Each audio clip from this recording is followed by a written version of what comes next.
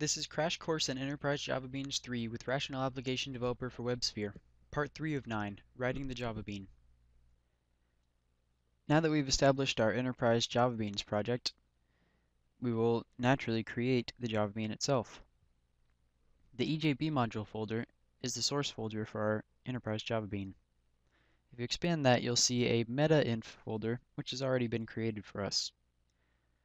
This contains some information that the application server can use regarding our Enterprise JavaBean.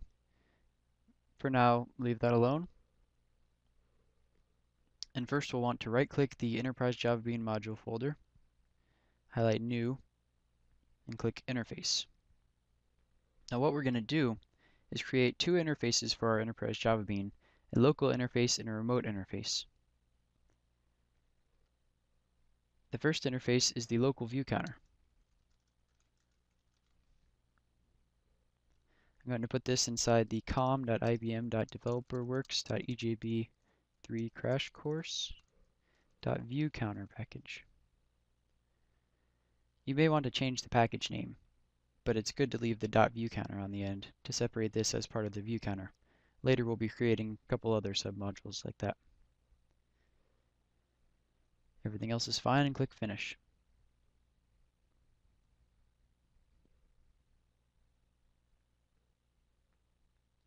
Now we'll start off by labeling this as the local view for the Enterprise JavaBean.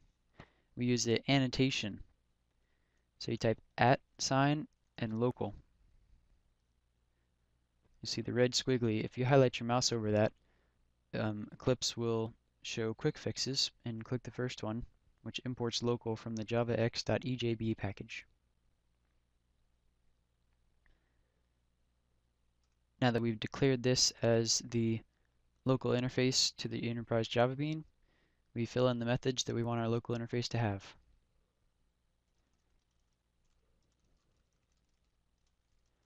I'm going to create two methods, an increment method and a getValue method.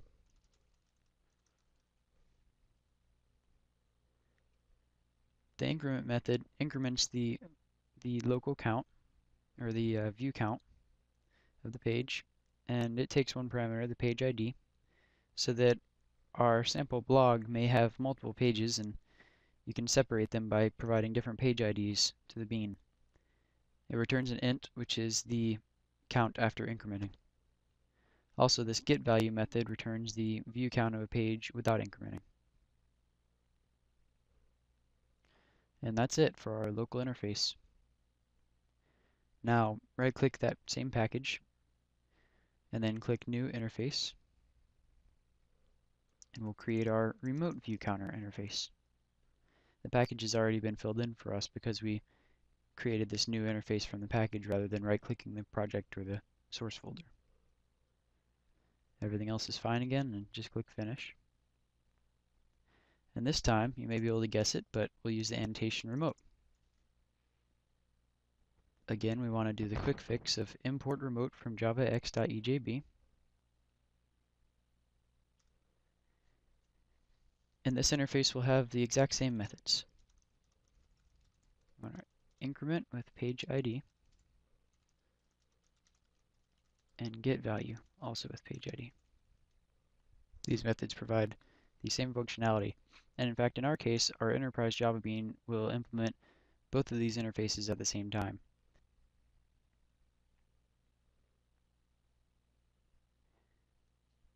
And now that we've created both the local and remote interfaces, we want to create the bean itself. Right-click the same package, click New, and then Class.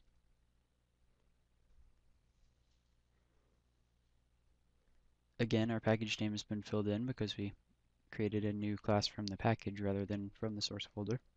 We want our class name to be viewCounterBean because this will be the JavaBean that handles the view counter.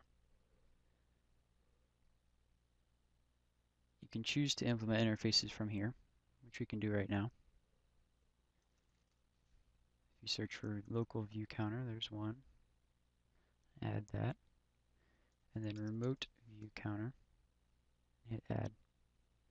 Or of course, you can add them yourself from the source code.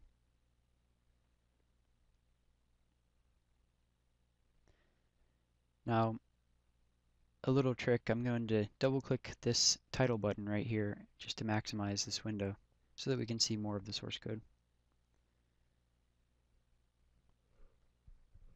So now we have our view counter being class, and you'll see that since I used the generation technique, both of these interfaces have already been implemented for us. Now the first step is to declare this a stateless counterbean, stateless JavaBean.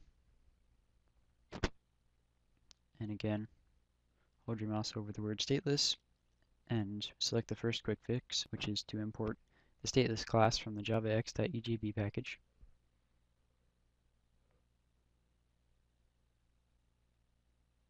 Now we're actually at a stopping point for this JavaBean. The rest of the JavaBean will require knowledge of the Java Persistence API, which will be taught in the next section. And then we'll come back to the JavaBean later and fill in these methods using the Java Persistence API to retrieve these values from the database and save them back into the database. So continue on to the next section.